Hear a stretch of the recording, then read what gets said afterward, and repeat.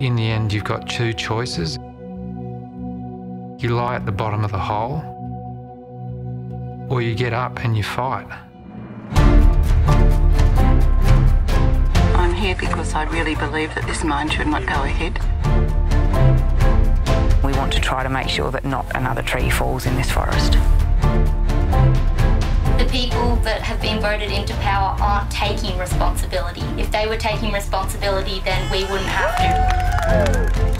What has happened is that there's a great movement of people who now realise that by their own strength they can do something about the environment in which they live.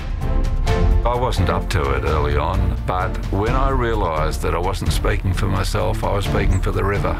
It became easier. I've lost contact with everybody. It's just horrific not being able to do anything to stop it. I think it's really easy to feel like you're alone. There's like nothing you can do. This huge semi-truck came onto us.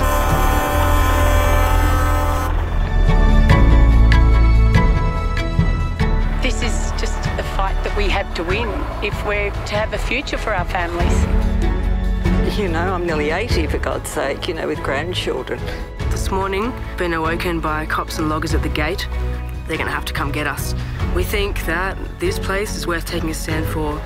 I'm not ever going to give up in this fight. I'm in this for the long haul.